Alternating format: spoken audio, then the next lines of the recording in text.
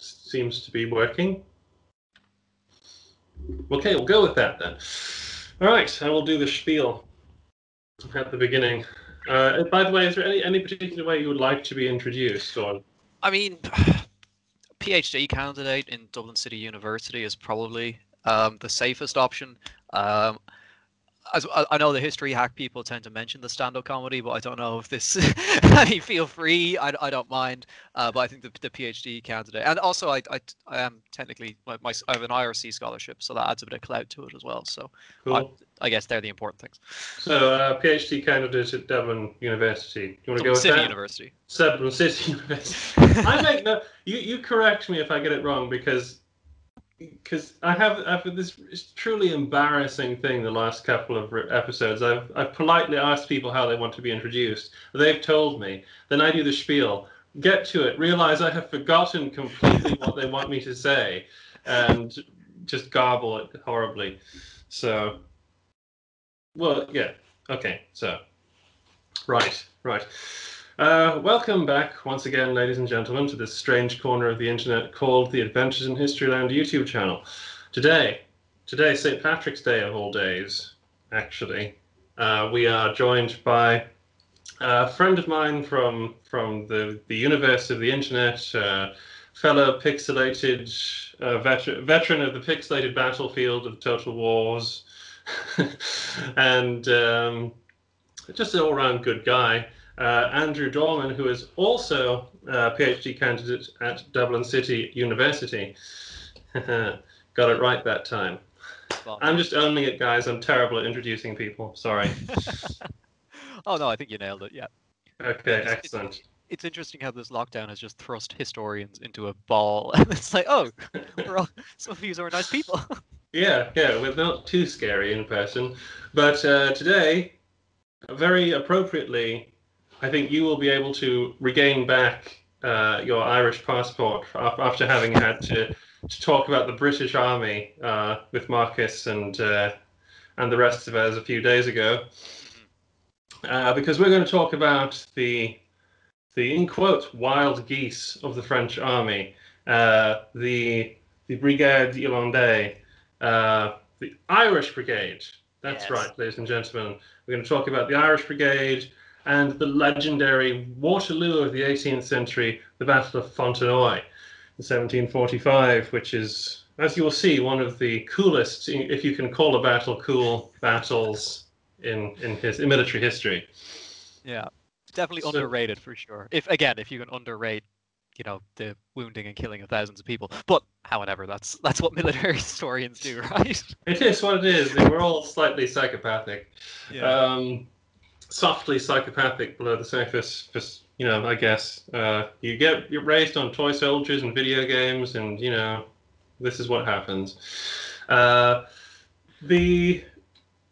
was going to say something that made sense a minute ago, and I've forgotten what it was going to be, but basically speaking, I'm trying to decide where to start. Should I just throw at you, where do the Irish Brigades come from, and why are they fighting for the French? Yeah. How's that to start off with? We can start there. Well, the Irish have a long history of selling our swords. That is not a euphemism. To anyone, really, the highest bidder. I think you're talking first real, I suppose, professional, if you want to call it that, service is probably with Spain. In the early modern period, anyway, you have several tercios there, like the O'Neill tercio, that gathers a lot of prestige in the 17th century, and they were part of the original, I guess, flight of the Earls, which took place after we were defeated at the Battle of Yellow Ford. I was going to use a slightly less appropriate term for that. However, in French service, it's a different story because Ireland and France, I suppose we don't share the old alliance that the Scots do, but there is a mutual understanding of having a aggressive next door neighbour. If you want to put it like that. And the origins of the Irish Brigade in French service begin in the Williamite Wars, which, as you know, is an extension of the War of the League of Augsburg or the 9 Years' War or whatever war however you want to call it. I'm sure that the Americans probably have a different name for it. But I think they call it King William's War or something like Yeah, that. Yeah. yeah. I mean, it's like the French-Indian War versus Seven Yeah. Years' War. Right?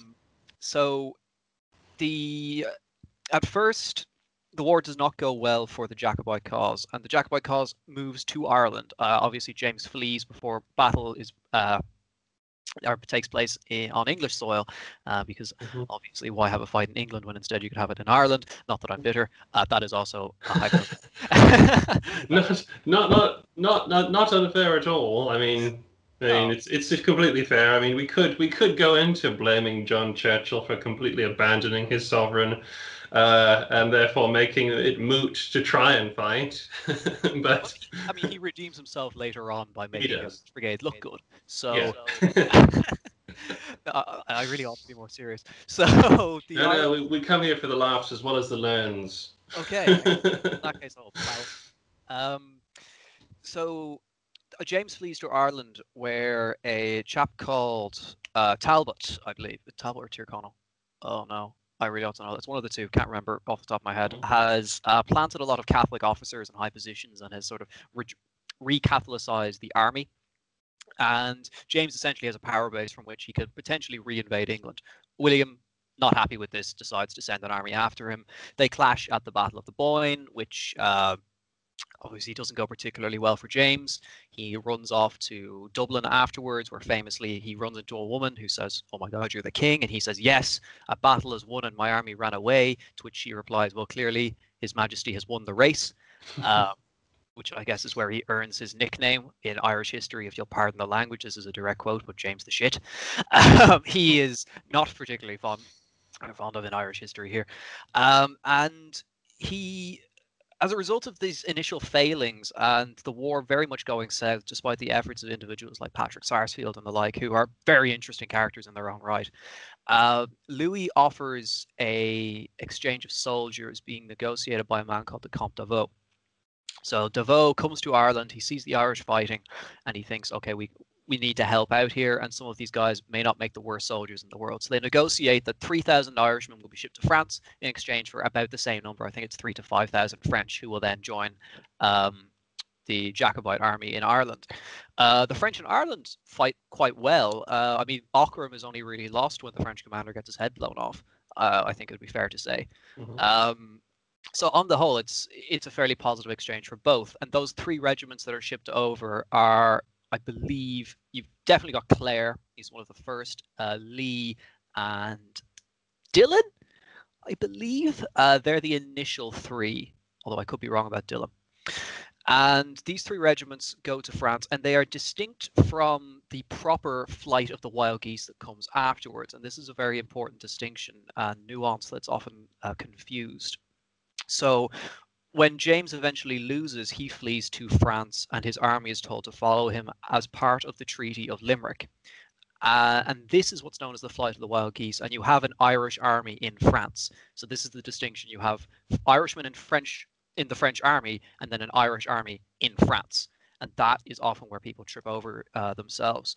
But in the interim, before sort of this Irish army, which includes people like this Patrick Sarsfield chap who I mentioned earlier and others, they fight in Flanders for a little while, but their military career is somewhat cut short and they're kind of folded into the French army. But the actual Irish Brigade in French service begins its career quite poorly, it's safe to say. Devoe, when he sees the soldiers coming off the boats, describes them as some of the worst soldiers he's ever seen. He says they're too weak, they have no equipment. We need to either help these people or get rid of them. And the War of the Spanish Succession, I suppose, gives them an opportunity to actually perform and show that they do have some combat prowess. So I guess that's the introduction. Yeah, Okay, it's probably a excellent. little bit long-winded, but we got there in the end. I mean, that's under 10 minutes. That's pretty good, to be honest, for quite an in-depth subject, I think. So, pat on the back there, man. I couldn't have done it that well. Um, so we get to the War of the Spanish Succession, and are the sort of the two Irish forces, military forces within France, sort of resolved into one by now? Yes, Yeah. James's sort of not crusade, but his Yeah. efforts to Well, invade, he realizes that he can't do it without French support. So okay. they're kind of consolidated into one another. And I've just remembered it wasn't Dylan, it was Mount Cashel. He was one of the first to go over, but that's just my own editing in my own brain. Excellent. We'll keep that in then, so people. So they've consolidated into one another, and it's fairly they follow the French system of sort of company and battalion size. There's no sort of distinction there. They're paid slightly less. I think it's maybe 70% or 75% wage in total. So obviously the Swiss are paid a little bit more, and then French regiment, and then Irish and Germans, I think, are. I mean, if you can get the Swiss, then of course you pay them more because, well, it's the Swiss. So yeah, exactly. Right? it's in the contract. Yeah, exactly. They got the Pope and they're in the guard and stuff like that. So it's just the way it goes.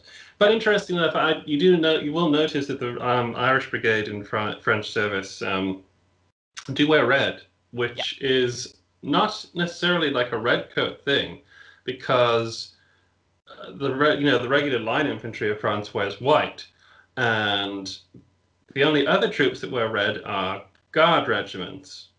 In a way, that could be an interesting distinction. Yeah. But I think that it's a Jacobite legacy, because they still believe they're fighting for the true king. So they want to sort of tie themselves to that. And the flags they wave are concerningly English, I suppose. If you're on the battlefield, you're going to get confused. I mean, yes, there are harps in the corners, but at the same time, it's... This is true. I think it's... The best known one is probably Dylan's flag, which is the red and black one. What is it? In this sign, Conquer written on it or something like that. A bit of Constantine there. Yeah, it's cross and then the facing color. So usually, I think green, as you said, was Dylan. Claire had yellow, and then there was, Mount Cashel, I think, was maybe buff or black, maybe. I can't remember the exact facings. No, this is way too in depth for like a video thing. You can go and look it up if you want to actually paint them. Yeah. Are they still mostly Irish at this point? Are they like officered Irish Jacobites and stuff like that? And with that in mind, if that's the case, how do the French recruit them? Right. So are they Irish? Yes. For the most part, at this early stage, absolutely. And at first, they're not really viewed as much.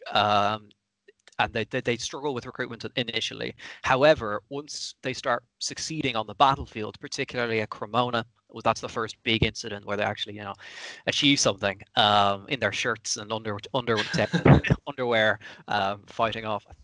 It's Eugene of Savoy, I think, at Cremona, perhaps. I would think it would probably have to be, yeah, because I don't think Marlborough got that far down. Yeah. So that's fairly impressive battle honor to have. But how do they recruit them? Through alcohol primarily. It's obviously they do want to maintain the homogeneity, and there is a appetite for it in Ireland, because although James wasn't necessarily the most popular, they do feel that a Catholic monarch would be better in their service. Because remember, at this time, of course, Ireland is predominantly Catholic, being ruled by a Protestant majority, who have just implemented the penal laws. And I don't want to get too sucked into this rabbit hole, because God knows I'll never come out. But the penal laws are put in place primarily to prevent a Catholic uprising. So they disarm the Catholics. They're not allowed to join the army, take away their horses.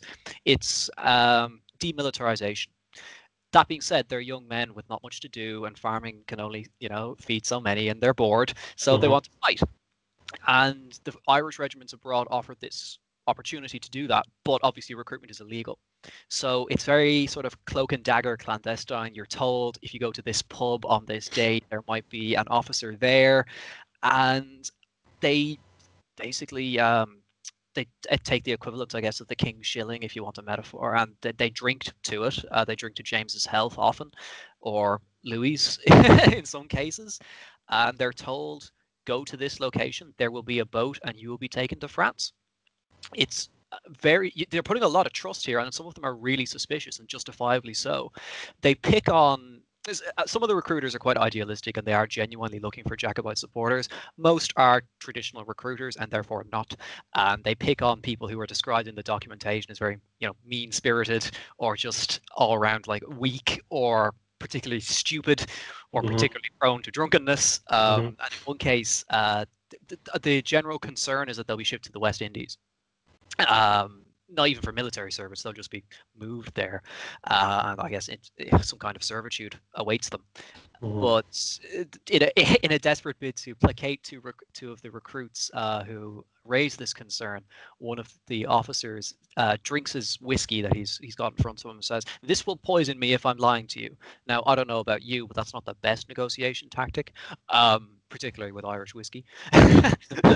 But I mean, I guess it must have worked. But they're then discovered by a British officer by accident. And this is a really interesting subject, how the recruitment was suppressed, because there were some Williamite loyalists who would essentially, and this, I mean, bit of a term here, but they rat out the recruiters. So there's one fellow in particular who is notorious for doing this. And when the recruiter and the barman who was hosting the recruiting session are brought to trial, the whole community come out and lambast this guy's character, who turned them in, saying this guy is a cheapskate, he has no honor, he is everything like this, and just trying to undermine his case on his personality, because clearly they know that he has done this several times in the past. So you have these inter-community battles taking place, just trying to get these men out of Ireland. The British Army that is in Ireland at this time does supply men to the I suppose the stopping of this, but really it falls to sort of your revenue officers, your those kind of civil administrator positions to stop them. And there's one incident where an officer is given a tip off saying there will be Irishmen boarding a ship here. He goes there, doesn't see anything, and he's walking back down the road and he bumps into someone who happens to have in his pocket a notebook filled with names that have recently been recruited. So he then assembles the guard, they go off, I think it was to Howth, and they find 200 men there by complete fluke. They capture like 20 of them because the rest just run into the hills. And it's the 18th century, so it's like flintlocks and stuff. So exactly. Come back. No. I'm over 100 yards away. So it's a little bit catch the pigeon, wacky races, but at the same time, it's a serious issue for the Irish because they don't want, they essentially don't want to lose men who are likely to come back and invade again. That's the big concern, that you will have a Catholic core army that will come and then people will rise up in sympathy with them. So it's a real problem. And for the French, obviously, they want to keep these Irish regiments well supplied with Irishmen because they seem to be really good soldiers. So it's that give and take. And although throughout the century it does change, at the start anyway, that's kind of the situation. Interesting. And are the French actually sending Frenchmen, or are they using Irish Jacobites? They use Irish officers in those regiments. So that would also be quite a red flag there. There's a French guy wandering around the pubs. But that does happen at one stage. In the 1730s, the French are told, okay, fine, you can recruit Irish guys. I think that, correct me if I'm wrong, my overall arching European history here is a bit hazy, but there was a brief period when France and England were on good terms in the 1730s. Well, I think so, yeah. I mean, not as close as they were back when Charles II was around, but I think there was a brief moment when they weren't killing each other. Yeah, they were probably killing the Spanish instead. Yeah, Jenkins here, maybe. The French are told, you can send recruiters over. You must give me their names, and they can recruit X number of people, and that's it. That's all you can do. Unfortunately, this doesn't trickle down to local law enforcement. So the next few letters that are in the archive that I found are all, "Dear sir, please let the officer out. He was doing it legally." Because some of these really enthusiastic constables going, "We caught a genuine French officer in uniform. He's an idiot, clearly." So a breakdown in communication there. And there's the occasional moral panic that comes up as well. You have there's people training and they're in white uniforms in the countryside. They're clearly French, and there's no such evidence of this. And the army camps out in the field for 2 days waiting to catch them, and it's a waste of time. So it's always this ongoing what if. But as the century progresses, it kind of peters out and becomes less important. Because obviously you have the general increase in acceptance of Irish recruitment into the British Army. So you've got a sort of supply demand issue there as well. So it does trend downwards. Great stuff, by the way. Excellent. Utter confusion and clandestine. Why does all of the, whenever I have these conversations, it's like, surely someone should have made a parody of this. This would be hilarious. But trying to the main character is a recruiter trying to get guys out of Ireland to France. It smacks a little bit of that Blackadder episode where they try and get the French noble out from under the revolutionaries. Yeah. Oh dear. But so how does the Irish Brigade in French service kind of evolve through the 18th century, from the moment where the French realize we're onto a good thing here? They obviously gain more respect and prowess and things like that. What's that about? How does that happen? Well, as they sort of participate in more battles and perform well in those battles, they gain more regiments. I suppose that's the big thing that changes. Now, those regiments do sort of fold into one another, and they are absorbed into one another. But at the high point at Fontenoy, I think you're looking at 6 battalions, 6 regiments in total, which is not insubstantial, and 1 dragoon regiment too. Oh. So you've got a core there, I suppose. Not a core in a military term, but in the old-fashioned way of saying it. But I mean, there was because I'm remembering about the 45. A bunch of Irish pickets turned up to fight with Bloody Prince Charlie with the small amount of French troops that managed to get over, and also a regiment of there was a regiment of dragoons or something like that as well. They had breastplates and all sorts of stuff. That's interesting.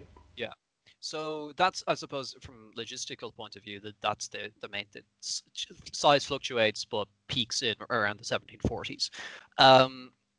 Then I suppose from a prestige standpoint and capability standpoint, their formative years are the War of the Spanish Succession. So I mentioned Cremona, which is a surprise attack where the Bavarians, I believe Bavarians, attack this town at night. The defending officer rides out and manages to get himself captured, again in his pajamas. But it's the Irish who secure the bridges and drive them back. And, I think they raise the drawbridge or something heroic like that. And there's a particular Irish officer, I think an O'Mahony, who covers himself in glory, capturing an officer or something. So these stories begin to filter back. But really, I suppose if you're going to talk about War of the Spanish Succession, it defaults to Blenheim. And even in that defeat, Clare's regiment in particular comes out of it quite well when it comes to prestige. Obviously, the Irish Brigade are wasted at this battle because they're penned into a village of Oberglau. The garrison commander there just refusing to let them out because he's panicked, essentially. So I think 12 battalions or something ridiculous like that are bottled up in this village. It's a complete misstep. And when they're trying to fall back, that's when they're really given a chance to, I suppose, flex their muscles.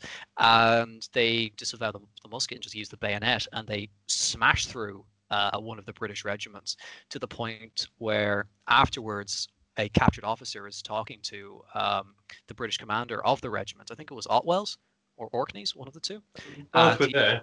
Yeah. That helps. Sorry. Definitely an O. He says that, you were the regiment that we ran into. I was like, yes, and now I have no regiment. They completely wipe them off the face of the earth. They give a opportunity for the French army to escape. They carve a path, and this happens again at Ramier. How would one pronounce? I tend to say it Rami or Ramidi. Yeah, like, the big disaster. Yeah, the really bad one. Yeah, terrible. Again, yeah, the one with the 2 L's that you're not supposed to pronounce. Yeah, the one that is applique. Yeah. And again, the Irish Brigade are held in sort of semi-reserve, and they're brought in to cover the retreat and do so admirably.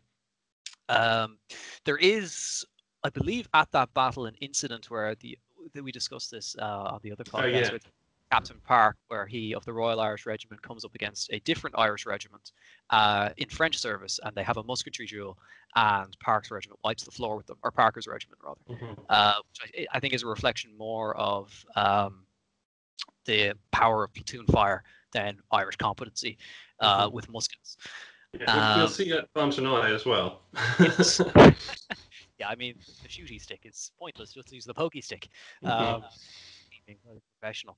But if one looks at the casualty returns as, I really should have looked up this individual's name. There's a historian who has done a lot of work in the archive in Vincennes in particular, but others as well. And he discovered that there is something of a fallacy of this, where the Irish do seem to suffer a lot of their wounds, or the correct proportion of their wounds rather, having in the side as if they were in firing line, as opposed to bayonet wounds or the like. Hanricom, that's his name. He's published a lot on this in the journal The Irish Sword, if anyone wants to give it a read. But it's a really fascinating analysis, as it shows sort of how they fought through casualty analysis, which isn't really something you see all too often. But his general conclusion was, yes, they did use the bayonet very effectively, but they were perfectly capable of exchanging fire as well. And Malplaquet shows that quite nicely too. They performed very well that engagement. They're positioned on one of the flanks in a wood and hold it admirably throughout. And obviously Malplaquet is something of a Pyrrhic victory at best for John Churchill. I would argue he technically took the field but lost. I mean, I would agree. But then I'm obtuse like that. I don't mind twisting the wound in great generals if there is one to to twist. It's like, come on, this amount of casualties is ridiculous. Fallible, I think. And in fact, it's so bad, the casualties. It's like over 30,000 men being killed or wounded on either side at Malplaquet. Yeah. Such casualties are not seen again until Fontenoy, and Fontenoy is a lower amount of casualties. Yeah. I think there's a general agreement. Let's not have any more big battles after Malplaquet on both sides, because it was so bloody. And I think the war kind of fizzles out into siege warfare thereafter. Yeah. And I guess we're trending towards the path towards Fontenoy, of course. But it's worth mentioning they do fight in the War of the Polish Succession as well, however briefly. I can't remember the name of the engagement, but they do take part. And obviously this isn't particularly prestigious, but however. And it is in this 1720s, 30s transitionary period where you have increase in the numbers of battalions and really their cementation as a key part of the French service, and an acceptance that these guys are shock troops, and that's how we'll use them. Okay. Yeah, it kind of fits into the whole doctrine. Yeah, which is with the French love anyway. So yeah. How the French decide who is a shock troop and who isn't, I don't understand really. But expendable. Yeah. Well, okay. Yeah. We're all shock troops, but if there's a really bad point in the battle, the Irish are going there. Yes. Yeah. Exactly. Or the fire extinguisher, I suppose. Yeah. Irish fire extinguisher. I wonder what that is in French. Anyway, I do know that before we start to get on to actual Fontenoy, that obviously as time goes on by the 1740s, you're not looking so much at what you're talking about, the homogenous, purely Irish regiments anymore. And it's the same with the Scottish regiments in French service as well. Most of them just have Scottish names, amongst the officers anyway. Is that the case with the Irish? Yeah, more or less. The officer corps, it's a bit more dynastic. So you have, for example, with Clare's regiments, named after Viscount Clare, it's the O'Brien family through and through. I believe one other individual takes over briefly, but for the most part, it is the O'Brien clan who will lead that regiment. Clan's probably not the right word. Family. And that's reflected elsewhere as well. Mount Cashel turns into Bukelly, but however, on the whole, you've got continuity there. In the ranks, though, difficulties of supply, of course, with bringing Irishmen out is really difficult because not only does the army in Ireland become a lot more competent when it comes to shutting down these recruiters, but there's also, as I said, decreased demand or supply among the Irish who are willing to go abroad. So you do see a trend towards a little bit more French, Swiss sneaking in, Germans as well. That being said, though, there's still majority Irish. And again, that's reflected in a lot of the casualty analysis done by O'Hanrahan. I don't think you have the same loss of Irishness until probably 7 Years' War or that kind of period. But by 45, they're still primarily Irish. And I think that, I guess that's where a lot of the mythology stands a little bit better, because they are still, to the most part, or for the most part, Irish. I guess. And this is something I'm always curious about, because I know in Highland regiments there is actually a slight language problem when it comes to giving orders, that officers would be selected because they could speak Gaelic and English. Is that a similar problem with the Irish regiments? And obviously it would have to be French and Irish. Yeah. Well, the French isn't so much of a problem, because while the dynasty is being maintained, the dynasty now lives in France. So they are being raised in France, and you do see a gradual francophone, or like their names become more francophone as they go forward. I mean, one of the most famous ones is Arthur Lally, who becomes de Lally Tollendal, or which is, so he gets a barony as a result of that. So you do see this transition towards more Frenchness. They'll all still speak Gaelic. They'll speak English as well, but most of the letters are written in French. So most of the correspondence. And I guess they'd be responding to French orders from a French drill manual. Yes, for the most part. I don't think there's any kind of autonomy in drill or anything like that, because they're still expected to conform. They're okay. The equipment's red, but the muskets are Charleville's. Yeah. Excellent stuff. It must have been quite a thing that you're giving French battle orders to a bunch of mostly Gaelic-speaking Irishmen. That must have been interesting. Plug that gap. That's all. Yeah. But I mean, it happened in the French Foreign Legion all the time. Anyway, they had to learn. You have to learn. To this day, you have to learn French if you're from somewhere else. So it's the case. And I mean, obviously the Gurkhas as well, they have to learn English, and British officers have to learn Nepalese. And this is one of the richness of some of these types of units in history. But I think that gives us a good enough picture of the Irish Brigade. So we can now start talking about Fontenoy. Where to start, of course, I guess is just a brief rundown of why it happens. As you said in the last the team talk with Marcus for History Hack, it's to do with the Austrian succession and various people in Europe not liking the pragmatic option of having a female of the House of Habsburg take over the throne, and her name was what, Marie Therese, was it? Marie Therese, yeah. Who is a weapon of a human, well worthy of it. And she's fantastic. I mean, what she manages to achieve, despite the pressure from, I suppose, Frederick and all these other people, is incredible. But in those early years, as I said in the History Hack episode, it's very much hawk circling a wounded animal. I mean, the problem really stems back to her father, who spent so long trying to secure the Pragmatic Sanction that he completely neglected every other element of his treasury, because so much of it was going on foreign negotiations. So he promises France some territory. He promises Prussia some territories. Promises Russia, a non-aggressive pact, and all these other agreements that he makes, and most of them are reneged on. No one really follows through. So as a result of this, everyone just closes in, and it's really Frederick's fault, because he just, through Molwitz and these other battles that he fights in the First Silesian War, he just humiliates the Austrian army and shows those issues, or really highlights them. France sees this opportunity, marches in.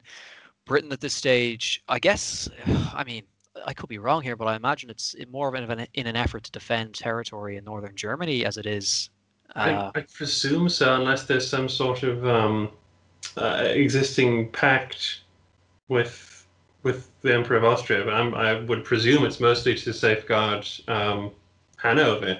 Yeah. Based on where Fontenoy and Dettingen and the others take place, I suppose it must be. Because, I mean, it's not like they get to Austria No. because they're stopped at Fontenoy. They're stopped quite dramatically. Because after a while, you get a guy appearing in the French army called Marshal de Saxe. And this boy here, this lad, this mad lad. Indeed. You see his portrait. That's a lad. Yeah. That is the face of a guy who won a battle like we're going to talk about. But he decides on a strategy, and there's some great moments between him and the king as well. It's like he decides on a strategy that he wants to take the, in quotes, Austrian Netherlands, or at least, secure the northern sort of northeastern border of France. He thinks that's where the war can be won, and so he sets out to besiege Tournai.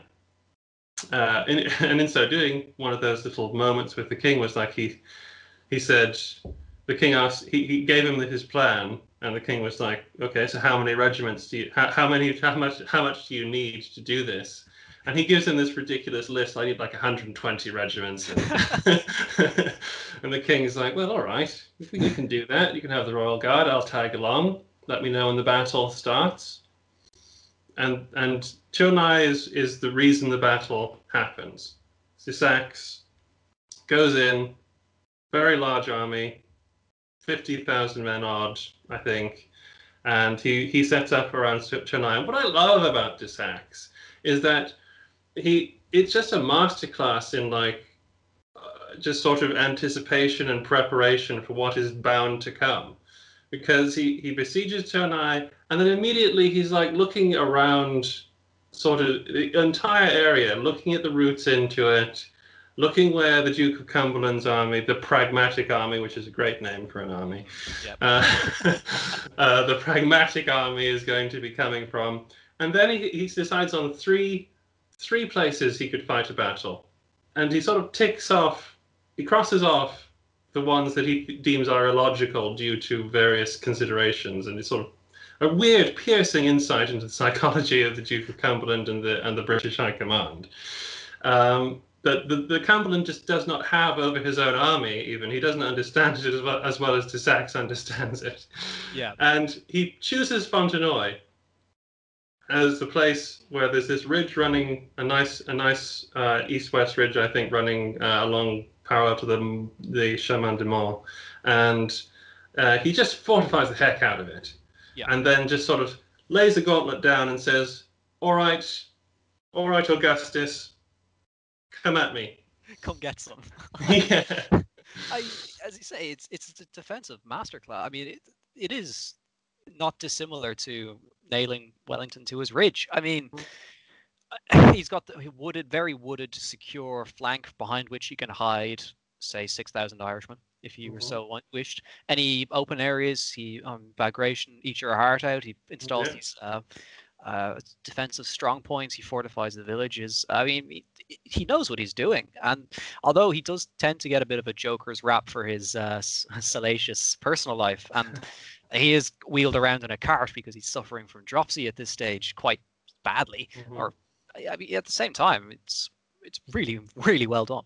It is. It's another, yet again, a masterclass of defense in depth. Yeah. He plans it out really well. Unlike the Russians at Borodino, he absolutely makes sure his artillery, which is somewhat inferior actually to that of the pragmatists.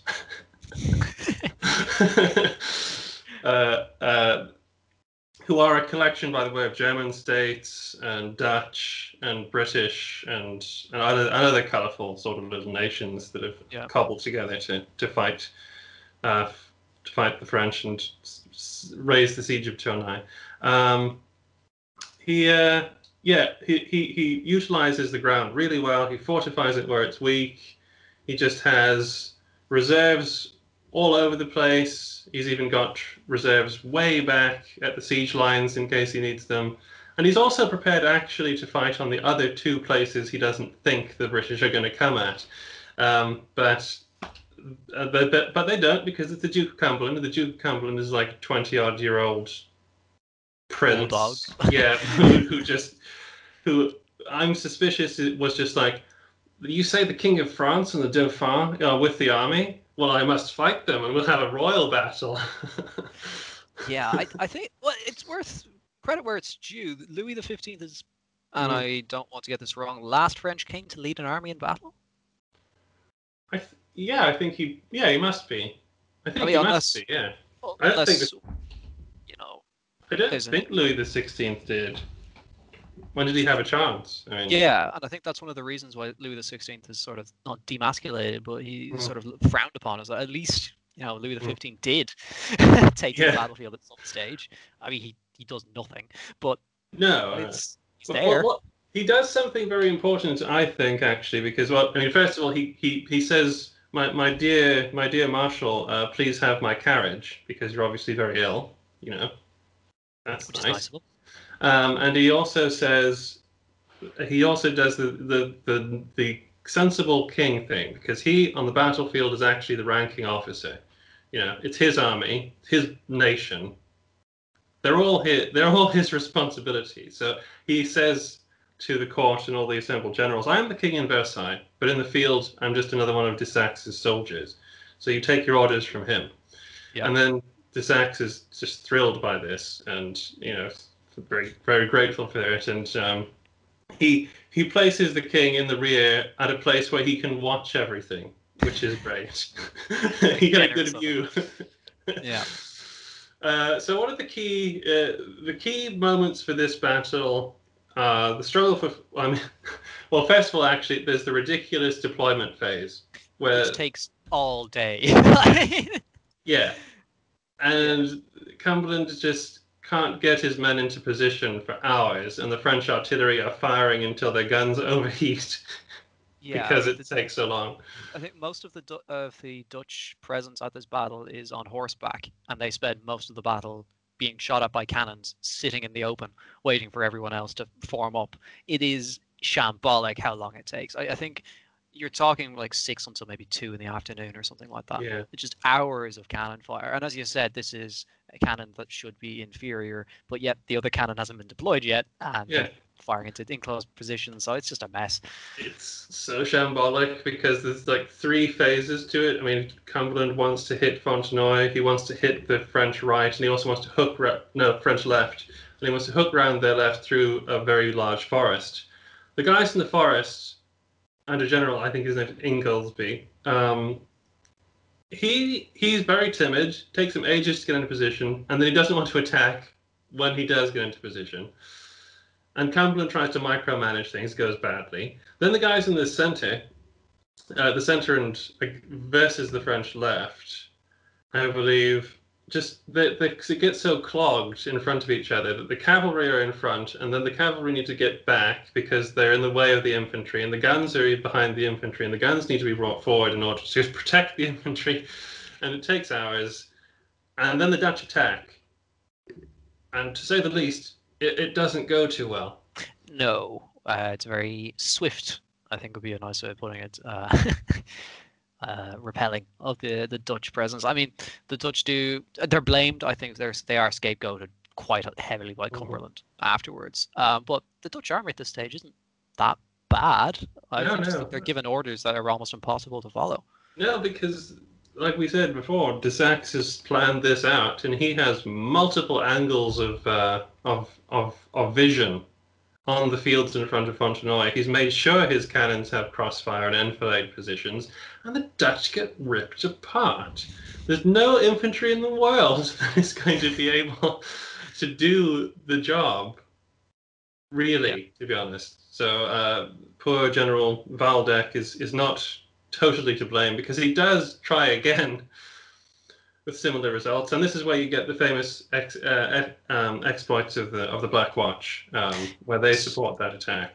And it's interesting that this battle is very famous for the part of the Irish play in it, And I first heard about it because my Scottish grandfather was very proud of telling me about the exploits of the Black Watch, who, they storm a bit of the defences and take them, but then they get trapped in a trench essentially and have to retreat. Yeah. I mean, there's a story of a claymore wielding Scotsman cutting down 7 or 8 before he's eventually felled. Because as you mentioned, they fight in a different style, which seems to work quite well. They resort to their broadswords and they manage to get a lodgment, but they're a bit faster than everybody else, and I think the Hanoverian Brigade, which is supposed to be supporting them, just can't catch them in time to do anything meaningful. Yeah. Again, this isn't the Hanoverians on the No. These are competent troops. Oh yeah. You know, these are fairly veterans. So I think one thing that sometimes people gloss over in this battle is that it's very easy to pin the blame on Cumberland's allies, but the army he's leading is fine. There is no real sort of weak link in it. It's not the Wellington where the Dutch Belgians are, poor soldiers or what have you. This is fairly okay. It's not homogenous, but at the same time, it's a proven fighting force. It is. I think Wellington would have killed to have this army at Waterloo.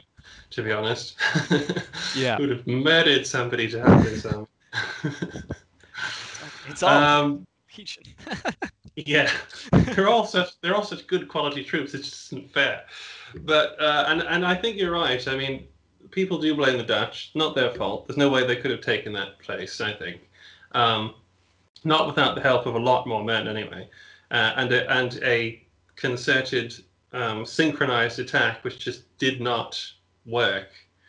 The way it was supposed to happen. And you have this ridiculous embarrassment thing where the British and Hanoverians have to pull out of their grand flanking maneuver and form up in this just massive block opposing the French left. Yeah.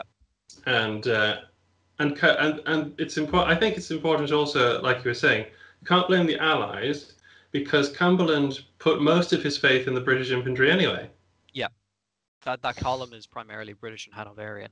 I mean, I suppose if you do want to give Cumberland the slightest bit of credit, he does verbally abuse Inglesby for being very lethargic in his attack, but at the same time, too little, too late. Yeah, and he had some very good advisors with him. He had General. How do you pronounce this? Is it Ligonier? Maybe. Yeah, he's Scottish, as far as I know. His name is cropped up in my. His regiments were based in Ireland at one point. Indeed, yes, and also there's a couple of familiar faces from Culloden there as well. General Hawley is there in charge of a dragoon brigade, I believe, and this army is recognizably that of the 1740s that fought from Scotland to the United States, as it became. So this column, which doesn't start out as a column, but becomes a column, because it has to squeeze through a gap between Fontenoy and the Bois de Berry. Yeah. And they come up against the French line. Now, de Saxe doesn't actually want them to break through or anything like that. This isn't part of his plan, but he is. There's one of his officers comes to him after they repulse the Dutch a second time, and he congratulates him very cordially on his victory. And de Saxe says, well, it's not quite over yet because those fellows over there are going to be a little tougher to digest.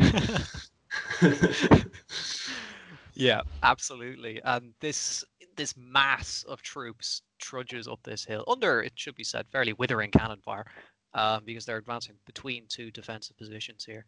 Again, if you want to draw any parallels to Waterloo, this is very much the old guard going in, and under a lot of cannon fire, and they come up at the head of them is the foot guards, British Guard regiments, and their first speed bump, I suppose, are the French foot guards. And there's this famous exchange that takes place that Voltaire made a rough approximation of in his history of it. I think in Voltaire's version, there's the British commander is supposed to have drunk whiskey or scotch or something in the face of the French and says, we shall not fire first, you shall fire first, or I salute you on this day, but you must fire first, or something like that. There might have been a verbal exchange back and forth that did take place, but it will probably much shorter. It's something along the lines of, the guard doesn't shoot first, you shoot first, and then they shot first. Again, it's all probably retroactive, I, but I've heard that it was like a Captain Hay of the first guards who came out, and I mean there are various versions of it, like you say. I mean, there's even various versions of what he says. Some of it's like something really complicated, like we will make you swim the whatever river it is behind Fontenoy, like we made you like we made you swim the river at Dettingen. And then drinks their health and walks away. And then the other one is that the French guy comes forward, and polite, and they have a very polite argument about who should fire first, because it's like opening a door. Oh, please, after you, because the first volley is always the best. And I believe, regardless of who says what, the French do fire first. The British then take 20 paces and then shoot, which I think is cheating. But that's the platoon firing working again there, I think, Andy, because their first platoons fire, and then they march forwards to like within 40 paces of them, and the other two platoons, so the majority of the muskets, then fire. And the casualties are appalling if they're anywhere close to correct. The French Guard regiment is well, I don't use decimated because that actually has a numerical value, but they're very badly beaten up as a result and break. I mean, if the trash talk about Dettingen was what he said, they did follow through. Yeah. So the Sax obviously sees this, and correct in saying he rushes men into the gap, and he deploys a line of French soldiers, I believe, who also evaporate.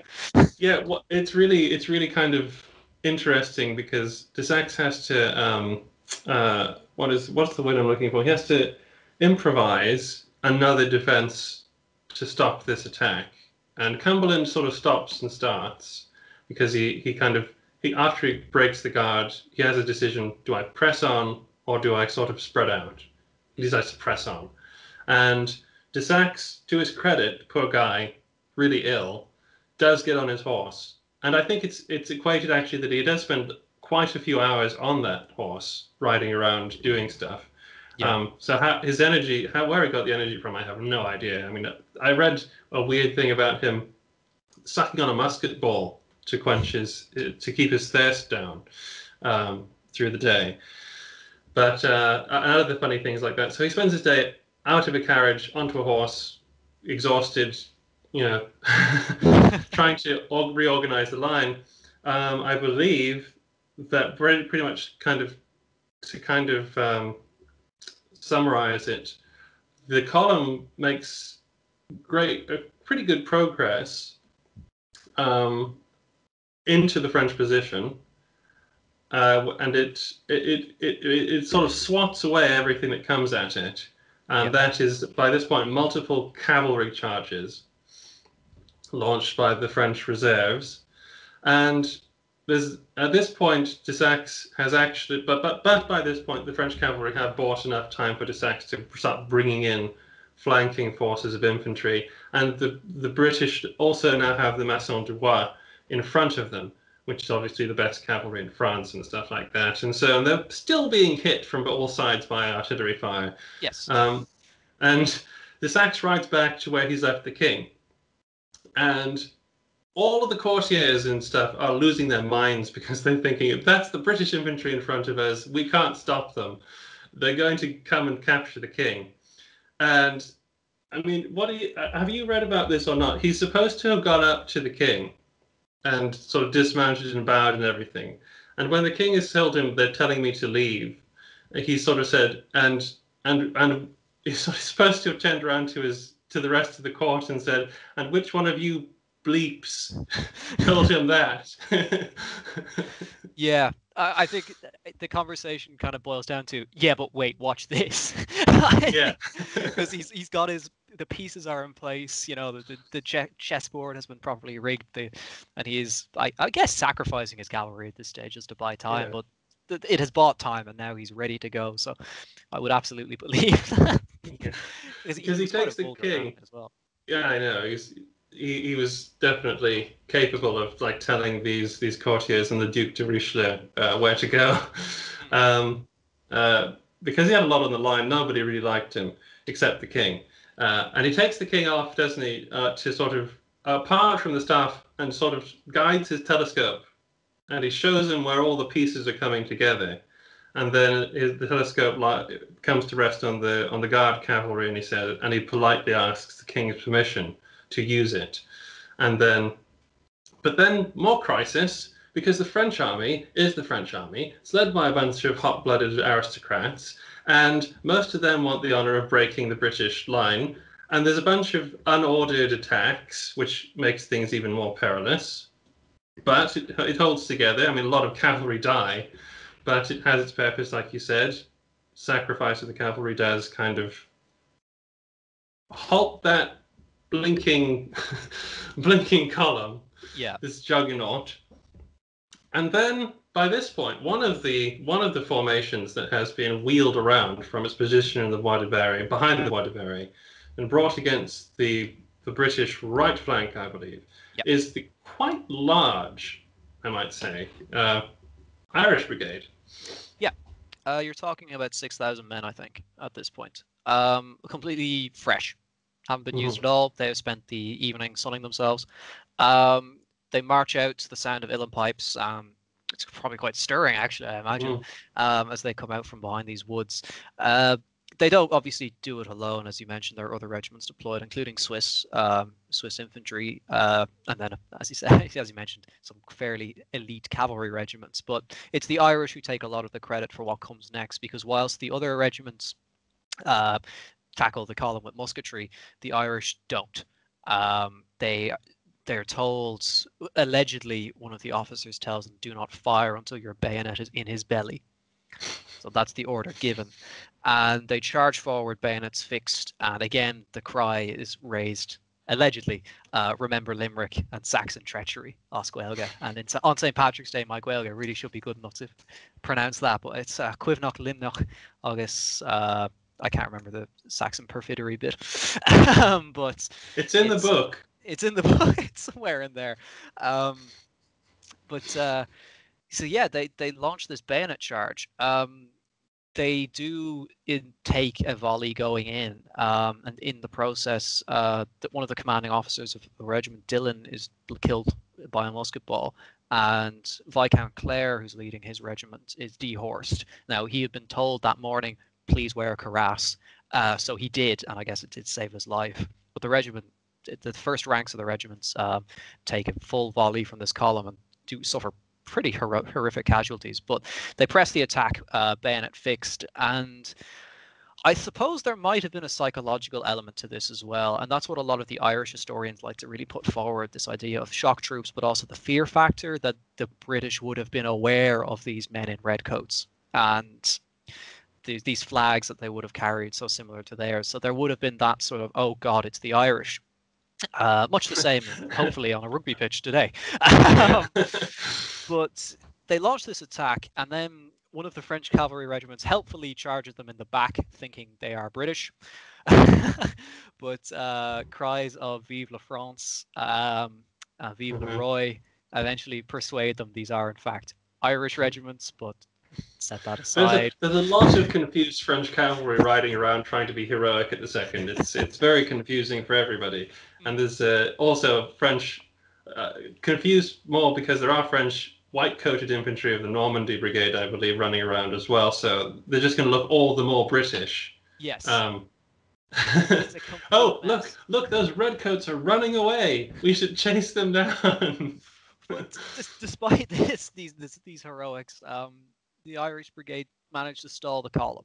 They don't push it back, though, but they are the first thing to really stop it in its tracks. And their commanding officer, who is a man called Delali Tollendal, who is later guillotined. He's scapegoated for losing India, as a matter of fact. But this is his finest hour. He's the first, or it's either he or Clare is the first non-Frenchman to be made a marshal. I must double check that. I believe it's Delali Talandal, though. Okay. For his efforts at this battle. But they've done it. The column has stopped, but now you need to roll it back. And this is where, again, your perspective as a historian comes in, because if you listen to or read some of the newer, more pro-British histories, it's an orderly retreat. If you read a 19th century Irish historian, it's a rout. So really what happens afterwards is open to interpretation. I don't know what you think of what takes place.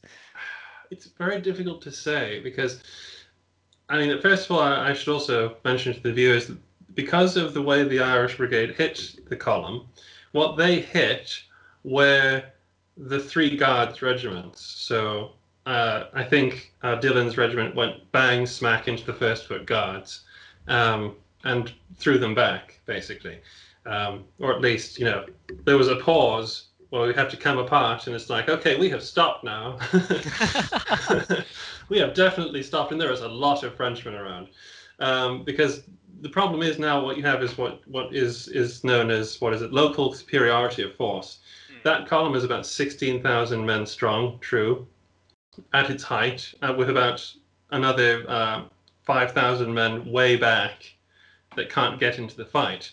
It's got a narrow front as well, so only about, I don't know, 4, 5 regiments, 6 regiments wide can actually be engaged at any one time. Meanwhile, Desaix is now going to throw about 38,000 men towards it from multiple sides because he can. And yeah, I mean, the French cavalry come forward again now as the British are staggered, and they can't make any more headway. What was the nature of the retreat? I suppose if one looks at the casualties, I can understand why the orderly retreat theory bears out. Because with that much cavalry in the field, a rout would have been slaughter. Yeah. Especially, I mean, I don't imagine the Maison de Roy would have taken too kindly to it. I don't think so. I think, yeah, if they actually broke, then I mean, all those French cavalry and that would have been, the garde du corps, the musketeers, the grenadiers à cheval, the cuirassiers. They're all going to be wanting some vengeance for getting shot to pieces during this advance. So that's not going to be pretty. I also think that the sheer mass of troops concentrated there is actually going to make it quite hard to actually break it. I mean, these are good quality troops as well. I mean, it's true, they're not breaking through. And Desaix was right for knowing that these guys aren't invincible and we can stop them. Everybody just calm down. Yeah. But they have proven themselves to be excellent at what they do, which is just shooting their muskets really well. So it's very possible that they were able to extract themselves under pretty heavy pressure, I would assume, until they could get to where the cavalry were. I think this is also a big problem with Cumberland's kind of gambit to just crash through. His cavalry are stuck behind like 3 or 4 lines of infantry, so he can't get them forward to exploit any of these successes that his first line has been making. And I mean, I presume, to be honest, that the Guards regiments, the British Guards regiments, must have been pretty low on ammunition by this point as well, to be honest. So I guess it can't have ended any other way than an orderly retreat, to be honest, because, like you say, otherwise it would have been utterly catastrophic in terms of. They surely would have captured Cumberland himself, to be honest, if it had been a total rout. Yeah. Perhaps it comes down as well to so much pressure has been applied all over the battlefield that maybe there's a degree of restraint in case they attack somewhere else.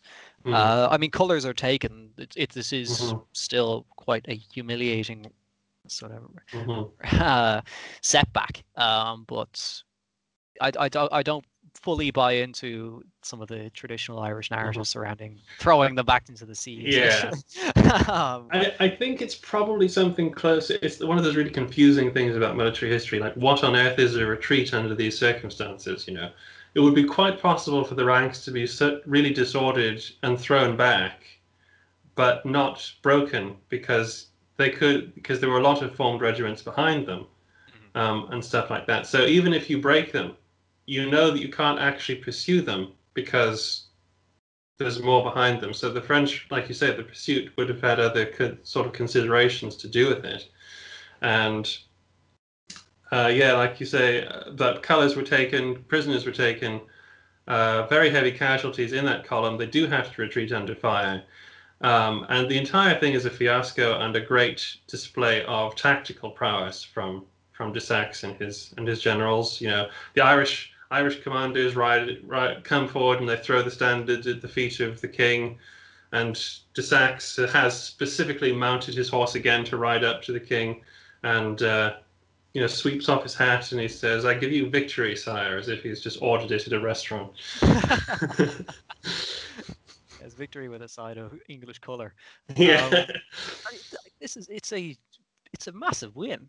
I mean, this is one of the largest pitched battles. It's not as large as Blenheim, but it's like 100,000 men, over 100,000 men each, as in like from on the field.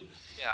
I mean, okay, yes, it takes them about 3.5 years to get engaged with one another, but nonetheless, this is a major engagement, and it's one that tends to just be glossed over. And I think one of the reasons for that is because the war itself is fairly inconsequential for the participants of this battle.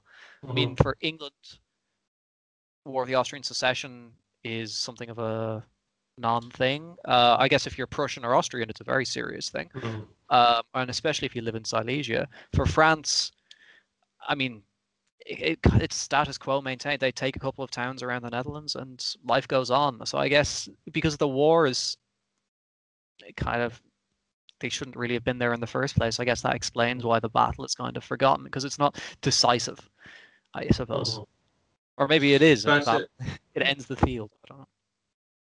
I think, I mean, it's definitely a convincing, a proper victory, no doubt. I mean, certainly Wellington won similar victories where he just repulses the enemy attacks. He's left with the field. Also, the strategic imperative, because Cumberland then has to retreat. They don't relieve Tournai. Tournai falls, and I mean, Fontenoy in a way is kind of, I guess, almost the last hurrah of the French Royal Army in a way. To be honest, it's the most notable big victory they get. Until the 7 Years' War, when it all goes wrong. Yeah. There's a brief moment of hope in North America where they kick some butt, but with their scrappy woodsmen and stuff like that, and their Native American allies. But it's, yeah, Fontenoy, I think, marks a particular, for French military history. It's probably just famous for that fact that we won against the British. Yeah. You know, I enjoy mocking the French as much as anybody else for losing to the British, but I do, you know, I tire of the whole "we're better than the French" thing as well, and so Fontenoy is quite refreshing to read about in a way. Yeah. And it's interesting also what you said about the War of the Austrian Succession. It's not a war that registers at all. Not many people even know that the 45 rebellion, with Charles Edward Stuart and all that malarkey, is essentially an offshoot of it. Yeah. And I suppose if we're going to be talking about the Irish Brigade's sort of role in that, the plan is to support that uprising with an invasion.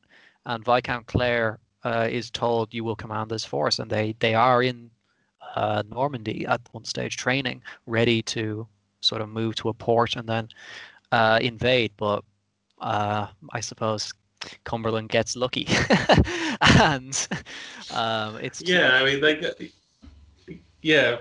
he wasn't facing de Saxe in Scotland or anything like that, and they turned around at Derby, and the French were left with like, well, are we invading or not? Well, no, they've gone back to Scotland, for heaven's sake. What are we supposed to do now? I mean, I'm sure 6,000 Irishmen would have been very helpful. But yeah, I mean, they would have been delighted, I imagine, to invade. the only invasion of Ireland that does take place in this period, if you ignore the 1790s, which I tend to, because it's just a whole different kettle of fish altogether. It's just very difficult to deal with. Is Thoreau's little foray into Carrickfergus, where he captures the town and is then paid off with a vast ransom of tobacco and cows and butter and other provisions, and he's eventually killed off the Isle of Man. There is no invasion of Ireland to restore the monarchy. As you mentioned earlier, the French contribution to the 45 is fairly minimal. And I mean, one could say what a lot of hot air over nothing. Yeah, really. As much as this is the high point of the French, of the Irish Brigade, or the French Army, it's also the high point of the Irish Brigade and French service. After this, you do see a loss of Irishness in their ranks. Trends downwards. They participate in the 7 Years' War, primarily in the European theatre, of very little note. Nothing really spectacular takes place. And towards the end of sort of the royal period, generally, they are disbanded. There's a lot of suspicion surrounding them because obviously they'd fight quite hard for the French royal movement. And they're given an opportunity to join the English army. Some of them do, some of them don't. And then Napoleon obviously forms his legion as well. But that's more made up of Republican chaps who had fled from 1798 afterwards. But really, after Fontenoy, it goes downhill. Mm-hmm. And that's another, that's interesting as well. I was going to ask you at the beginning of this, is it actually Fontenoy, or is that an Anglicism? Is it Fontenoy? I was once told by a French historian that it was Fontenoy. It makes so much more sense if it's Fontenoy, to be honest with you. But I think the anglicization is so common that I think. Yeah, it is. But it sounds much more like a thing that should be like a town in that part of the world if it's Fontenoy, because what is that in the French here? Fontenoy. That's not a French word. It's just a bastardization of the word fountain. Yeah. Yeah, apparently, according to a chap called Pierre Noby, it is Fontenoy. Well, ladies and gentlemen, Fontenoy it is at the end of this. And that's just a little reason why we both think that this is a particularly interesting and just a cool battle to read about, because it's the Waterloo of the 18th century. There's a lot you could go into, which we don't have time to do right now. But with that, I think we've run out of time. I think we've covered what we wanted to cover. Andrew, thank you for coming to talk to me about the Irish and them kicking some perfidious Saxon butt. I will always and forever talk about the Irish if possible. If you want to talk about the Fighting 69th next week, I'm happy to do that too. Yeah, there could be a whole series in this, to be honest, but I was just talking about various Irish people killing people for various countries. But this one has been a particular favorite of mine because I don't get to talk about the Battle of Fontenoy because nobody talks about the Battle of Fontenoy, which is boring, everybody. Sense our enthusiasm for the subject and go read about it yourself. If I can recommend a book, Stephen McGarry's book on the Irish Brigade, it's very good. And yes. There's a couple of others as well. I can send you, if you want to, I can send you a reading list. That's fine. You send me the reading list, and I will actually put it in the description box below, where as well you can find Andrew's social media links and such like that if you want to follow him, see what he's up to. Most of them, I'm afraid, will probably transition into stand-up comedy as the world opens up. But if you like laughing, that'll do too. We all need a bit of I think a bit of laughter. So yeah, absolutely. Yeah, sounds good. All right, thank you. That was excellent. Great. Yeah. So thank you everybody for watching. Please do all the things you're supposed to do at the end of the video. Tell me that you liked it. Any questions, drop them in the comments below, etc., etc., etc., etc., etc., etc., etc. YouTube words. As I've been saying to everybody, at the end of these videos, have courage and have compassion. Godspeed, and we'll see you again for the next video. There you go.